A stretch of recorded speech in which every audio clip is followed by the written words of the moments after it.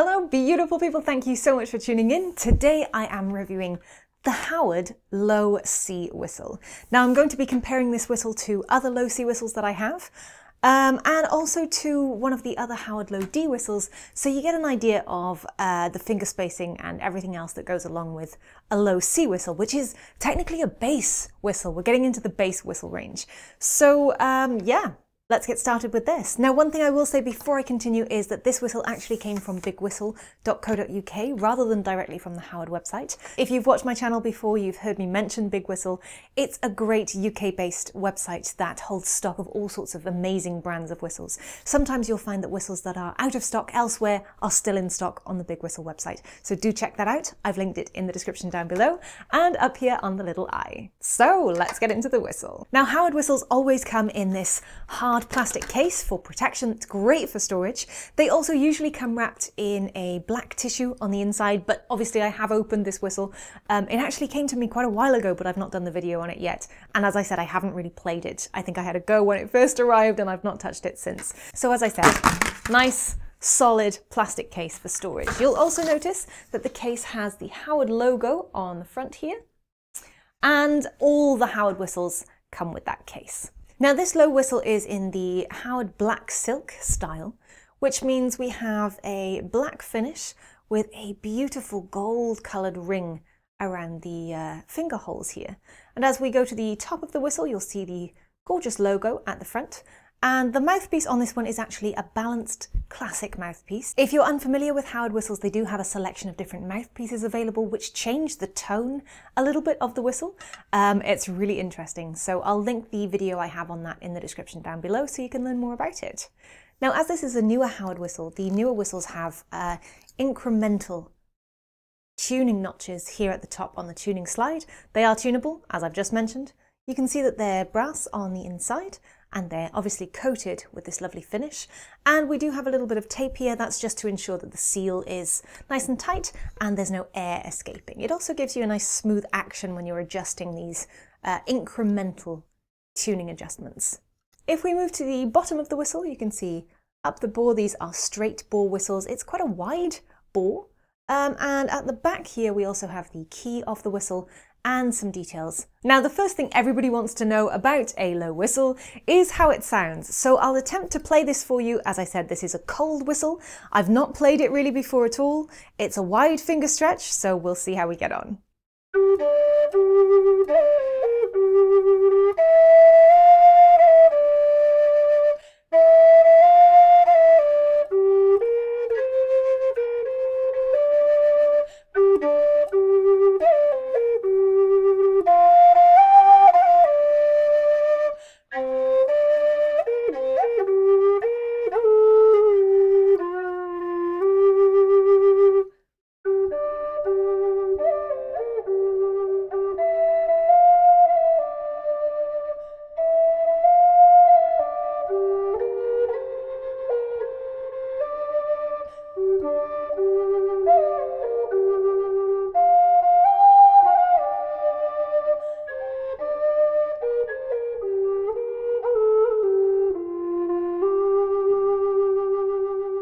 So as you can hear, this whistle has that gorgeous, rich, beautiful, quite signature sound from a Howard whistle. A little bit difficult to cover the holes, but in all honesty, a lot easier than some of the other low C whistles I've played, so I'm quite impressed with the hole spacing on this. The one thing I will say is, obviously the fifth hole is quite a large hole, so if you have slender fingers, you might have trouble covering this one. But generally, if you can play a low D whistle, you can definitely play a low C whistle as well, especially from Howard. Now let's do a quick tuning test to see where we are. Again, remember that this whistle is still cold. It's also tunable as well, so you can adjust this a little bit to suit your surroundings, the temperature, who you're playing with, etc.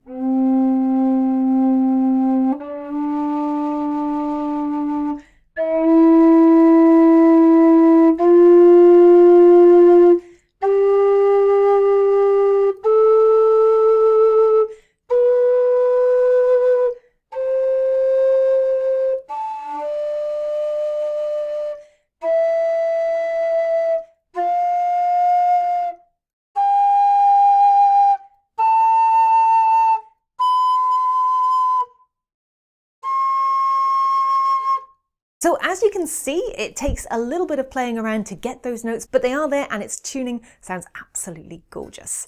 I really love the rich sound of these whistles. They do have a little bit of a unique voice to them. You can always hear or pick out a Howard whistle, and I really, really like that. My preference on the mouthpieces, I actually like the reed mouthpiece. It gives it something a little extra, but as I said, do check out that other video I have where I play the different mouthpieces on the different whistles. It'll give you an idea of how the different mouthpieces change the tone and voice slightly of the whistle itself. Now, one thing that's safe to say about Howard whistles is they are very responsive, so you don't need a lot of air to hit those high notes. The most complicated thing on this whistle, or the most difficult thing to achieve, is of course covering the holes. So I'll give you a quick example of how even the slightest movement off a hole can affect the note that you're trying to play.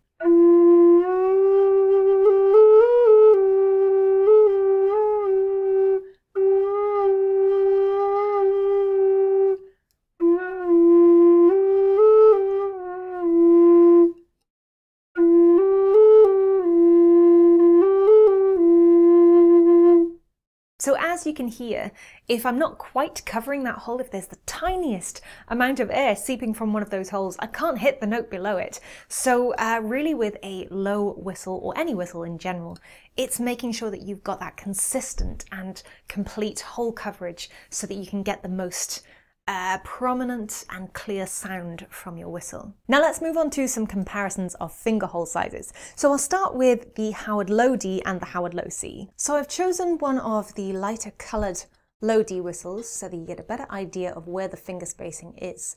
So the top whistle here is a Howard Low D and the bottom whistle here is a Howard Low C. If I can back a little bit, you can actually see the positioning of all the holes. Now if I line up the top holes, you'll see that they're of a similar size. The bottom one is perhaps slightly larger.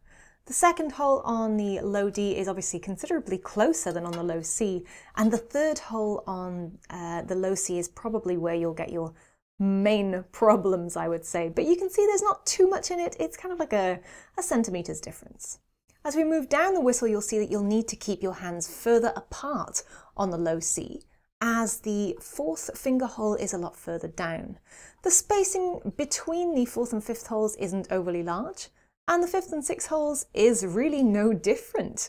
There's a few millimeters in it, but not a lot. So in general, if I line those up, the finger spacing isn't that different from hand to hand, but there's mostly a larger gap in between, so you'll need to keep your hands a little further apart to play the Low C whistle.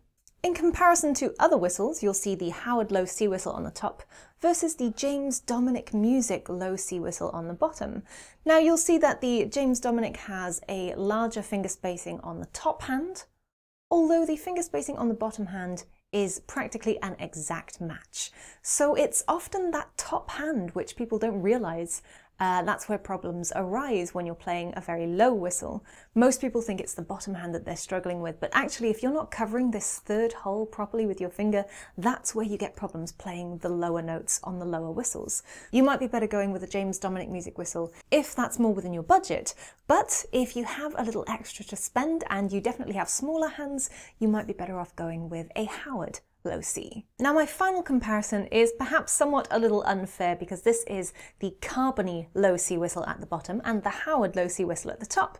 And the Carbony whistles have a unique chimney extender feature inside the whistle, which means that the holes on the outside of the whistle are a lot closer together.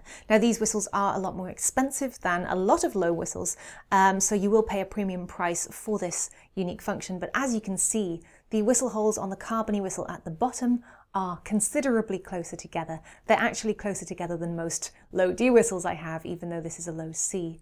You can see the difference on the bottom hand here as well is ridiculous really in comparison, but that is because inside this whistle, this hole is being extended. So the hole is actually in the same place, but there's a little chimney or a little tube on the inside extending down inside the whistle.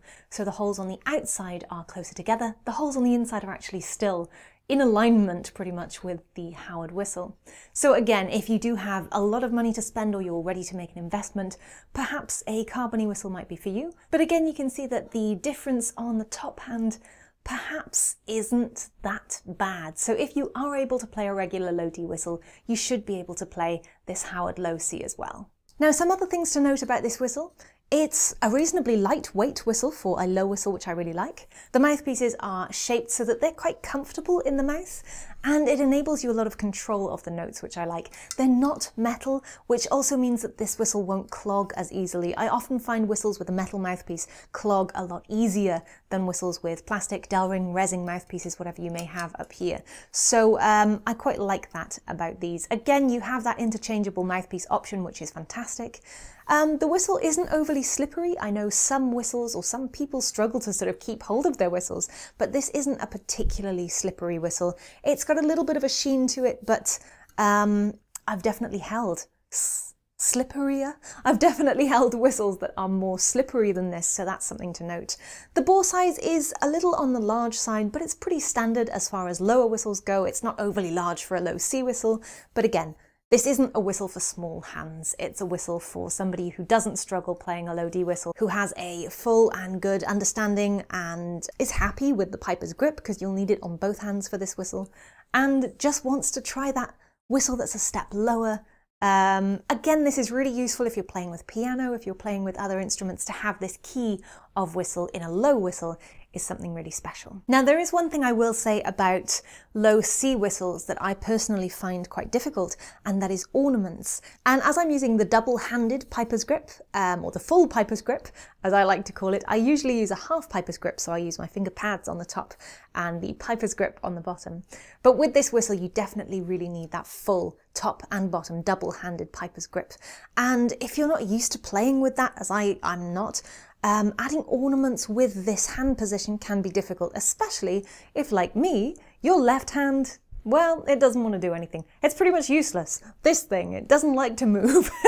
But yeah, if one of your hands is a little slower, or your fingers are a little bit slower, maybe you have arthritis or some sort of condition that limits the movement in your fingers, using a double piper's grip or the full piper's grip with both hands can make ornaments a little difficult, especially with the size of finger holes on a low C whistle.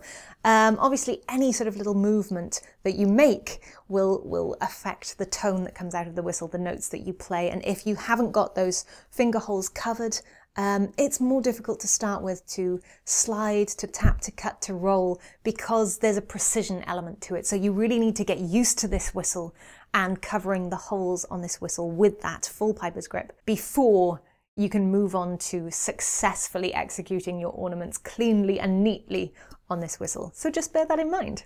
So that is it from me today. I hope you enjoyed this video. As I mentioned, I will pop up some links on screen in a few moments. If you'd like to support my channel, don't forget you can on Ko-fi and Patreon. Please also, if you haven't subscribed, do hit that subscribe button, the little bell as well, so you get notifications every time new tutorials come out right here on my channel.